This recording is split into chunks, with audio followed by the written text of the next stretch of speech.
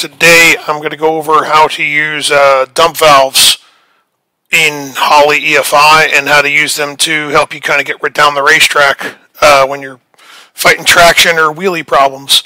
So I did a video on dump valves a little while ago, and I didn't show really any tuning side of it, but this video I'm going to kind of show tuning side of it. So I've got two global files open right now. This global file right now, this is from a couple days ago when we were at Orangeburg, and I'm using an external dump valve to help the car get down the racetrack. And then this global file here is from a month ago. So this is actually from like exactly a month ago, 9/22. And this was I have three dump valves on the car. I've got two externals and one internal. I was using two of them strictly as spool assist valves to try to help it get up on the converter and whatnot, you know, on the trans brake. And then I was using this one as well, strictly to just get to the trans brake. So you can see this is the old setup, right? This is activate when on trans brake. And if you don't have this ICF, let's just go over that real quick. If you go into toolbox and then add individual config, and if you come down here and go transmission and then select racing, I'm not going to do that because it's going to wipe out all my stuff in here. But yeah, so that's how you add it. Anyway, so the difference between the two is a spool assist valve is very basic. It just turns on when you have your minimum TPS activation, and then it turns off based off of boost, right? So it's very basic. So this will turn on. You know, if you grab the trans brake button, you go over 25% throttle, the moment it hits 5 pounds of boost, it's going to deactivate. Same thing with this one, 5.5 pounds, it's going to deactivate. So these are really basic. The dump valve part of this ICF is a little bit different. So the way this works is you can select if you want it active when on the trans brake, and then you can select an output duration. So the way this works is it's open or active. I'm sorry, not open, but active, right? So if you have a normally closed valve, it would be open when it's activated. But when it's active, you can select this output duration for however long you want it to be open after you release the trans brake. You've got a minimum TPS, you've got a pedaling strategy, you can do an activation delay, you can do a manual disable, and then you also have like sensor activations. So this will stay on no matter what you set this up to while it's on the trans brake. So when it's on the trans brake, it will always stay on. So you can use an advanced table to offset it if you wanted to while it's on the trans brake, but while it's on the trans brake, it is going to stay on until you let go of the button, unless you have output duration selected, and then you select the time, okay? And then, so you know, during this run, I didn't have a time-based output, right? So that's the purpose of this video, is to kind of show you guys the difference here. And if we look at this one here, I renamed some stuff and moved some stuff around in the software, but basically what I did was I took them off of the spool assist valves and I put them all onto dump valves, right? It didn't require any rewiring, just some moving around in the pin map. So I've got an internal dump and two externals. One's got a 60 jet in it, the other one's got a 100 jet in it. So if you notice, the difference here, right, is that this one here, which is the old setup, was active when on the trans brake, and then it would shut, right? There was no output duration. It would shut and close and turn off when you let go of the trans brake button, right? This one here was not active on the trans brake, but it had an output duration of 1 second. Okay, so it means that for 1 second after you let go of the trans brake, it would stay on, right? And then, you know, it was time-based right here. It would start to close, right? So, makes sense? Hopefully everybody understands it. And then obviously you can modify these as you see fit here. So, let's look at the data logs, right? So the first log we're going to look at is going to be the old one, right? So let's go data logs 9/22. So this is the old way of doing it, right? So let's just look at test 3, open. So this was while it was on, let's go to this one here. While this was only open while it was on the trans brake, right? So Let's make this a little easier to view. Let's get rid of some stuff here. Turn off wheelie control, yada yada. So, as you can tell, we've got converter PSI right now. We're on the trans brake. Converter PSI is 11 PSI, right? So that's because I got all three of them dump valves open. When we hit, right here, we're at 5 PSI, right? So scroll over, 5 PSI, it's turning off the first dump valve, or spool assist valve at 5, right? We hit 5.5 PSI, it's turning off the second one, spool assist valve, and now we're up here into the 60 pounds of converter charge pressure. We built a little bit of RPM, we're up to 82 pounds. The third dump valve, or the actual dump valve is still open. But then when we scroll over, we're on the trans brake still here. We let go of the button. Now, if we watch converter charge pressure, let's make this a little easier here. There we go. So then we watch converter charge pressure. You can see it spikes up to this 150-ish PSI, 160 PSI, right? So the problem the car was having was that it would go out and it would either wheelie, well, it would definitely wheelie, or it would spin once we got about 0.6, 0.8 into the run. This is a run where it actually kind of went down, but we were at Orangeburg and the track is amazing. So the track was so good that it'll hold anything you throw at it. And in fact, this one didn't wheel either. So this was a pretty soft tune-up. This is a very soft tune-up. You know, we were targeting a max of, 22-ish PSI, and then it would make up to 25. I'm sorry, targeted 25 PSI boost all the way out here to 3 seconds of, into the run. But the purpose of this video is to show you the converter charge pressure, right? So if you don't know what converter charge pressure is, the converter charge pressure is how much pressure is being exhausted from the torque converter through the cooler circuit, right? And I'm sure there's some converter guy that's watching this video and be like, no, it's not that. Whatever, chime in, tell me all about it. But that's the layman's terms of how this works. The higher the pressure, the tighter the converter. So, and the faster it couples.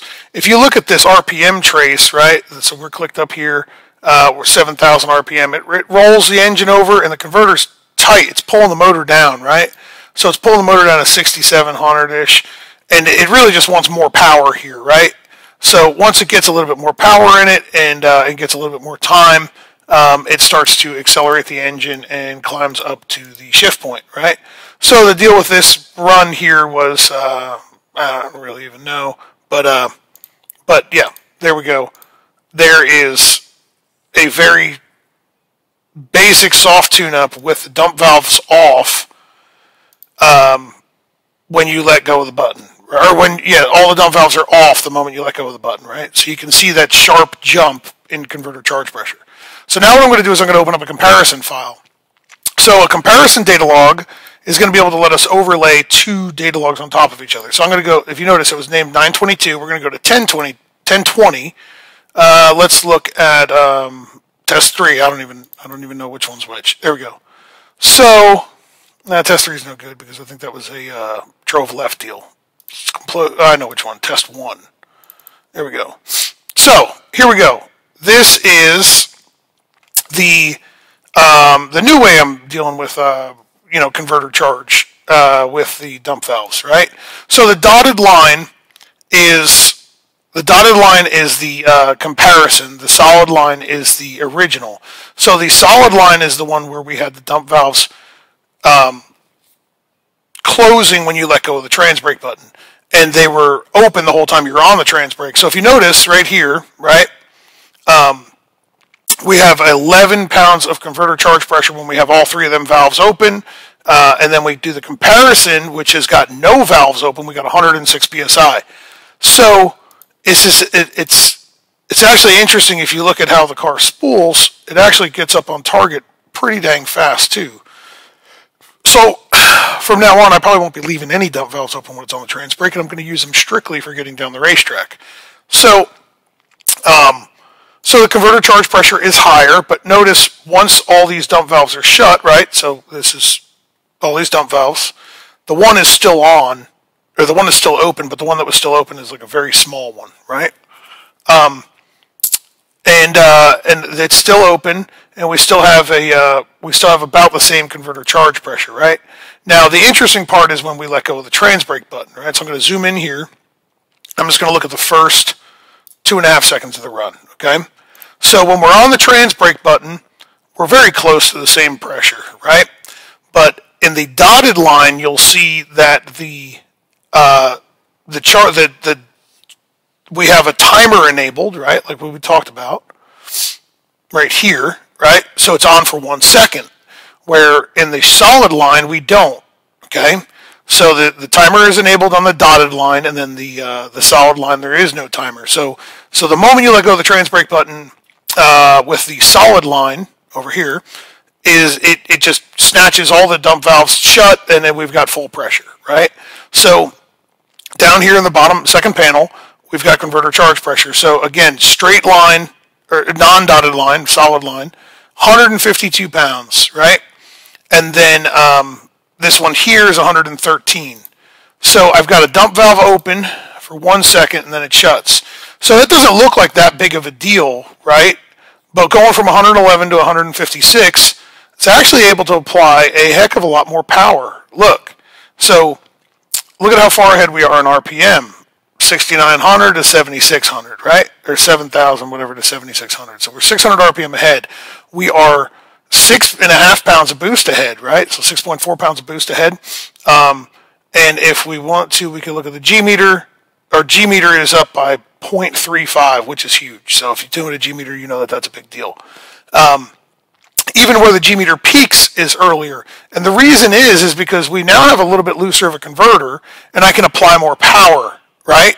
So notice the whole G meter run is up, right? So the dotted line is with the dump valve open, and the solid line is with the dump valve shut. So you can see the G meter is like way ahead. And granted, we left on more power, but if you look, we're right at the same boost and RPM on the trans brake, right? So needless to say, we've got a lot more manageable race car now that actually is faster by using the dump valve. So being open for a second made a good bit of difference here. And then as you can see, I was pulsing it shut across 1.5, and we were easing it back in, right? So could this use some tweaking? For sure. Could it be faster? Absolutely. I believe that the pass that we're looking at here in the dotted line went 110 60 foot, and the pass that we're looking at here in the solid line, I believe, went 117 60 foot, right, or 118. Either way, a substantial improvement, right? So the tunability of it, the usability of the car was substantially improved because we can actually kind of control how the car reacts with the dump valve. So in closing, if we look at how this is set up, I did not have it on the trans brake, and some combos are better to have it on when it's on the trans brake. And I'll say that we probably get a little bit of this, this jump, right? You see this little spike right here? That little spike right there is absolutely that dump valve finally opening it, but it's just got a little bit of a delay, right? Because mechanically the valve just doesn't want to open that fast. So the pressure's starting to climb, and then the valve opens and says, oh, okay, we'll come down here, right? So with that much more power in the engine that much sooner, this thing was going to spike and roll just like this one, right? So using dump valves I consider this using the dump valve for traction purposes, right? Or getting down a racetrack has proven to be rather useful, especially with the new combination that's in the car. It makes it a lot more manageable, and with Holley's software, it is a heck of a lot easier to do.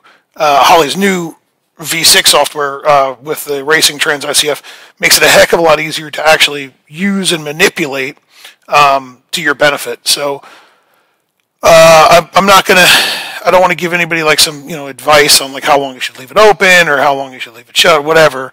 That's kind of, tinker with it, play with it from here to there. But needless to say, that tune-up right there is literally, that was the first attempt with this dump valve being open. So, at a good racetrack. Well, I left the dump valves wide open when we were at Streetcar Takeover because I was afraid of the racetrack not being that great. So, okay. hopefully this helps everybody out and makes a decision, helps you make a decision about how you want to tune your dump valves. See ya.